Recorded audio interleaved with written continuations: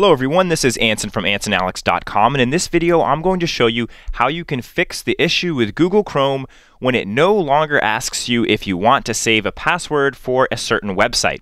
This will work for Windows, Mac, any operating system running Google Chrome, including mobile devices, iOS, and Android. So let's take a look.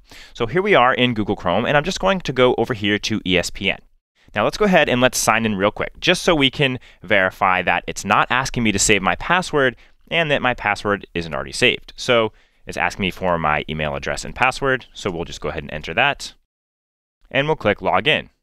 So now we're logging in, okay, logged into ESPN, but I didn't get a pop-up asking to save my password.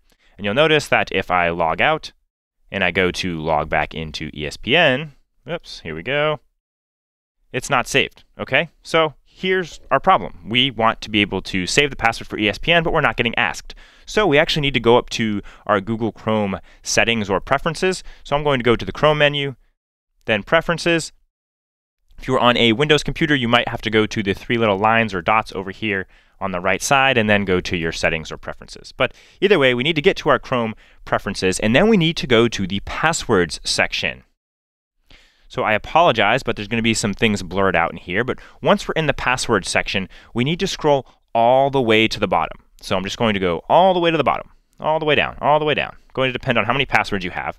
And you'll notice that down here at the bottom, we have a number of passwords, and it says ones that are never saved. So these are websites that at some point, when it asked us to save the password, we either purposely or by mistake clicked never. And that's why we're not getting asked anymore to save our password.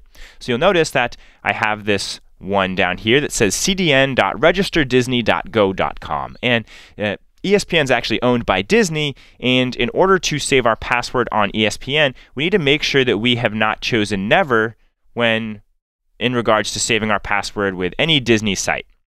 So if it was Facebook, you'll notice I have one up here for Facebook. If you were not getting asked to save your password for Facebook, you'd have to delete Facebook out of this never saved section. If it was Airbnb, you'll notice that's up here at the top. I'd have to delete Airbnb out, but we're going to delete out Disney. So I'm going to hit the X and delete out Disney. Great. Now let's go back to ESPN. We'll refresh the page just for good measure. And now we'll go up here and we'll try and log in again. We're going to enter our email address and password just the same as before. And you'll notice that I log in and voila, we are now asked to save our password. So if I click never just to show you, and we'll refresh just for good measure, go back into our settings, and here we go. Register Disney already back in here.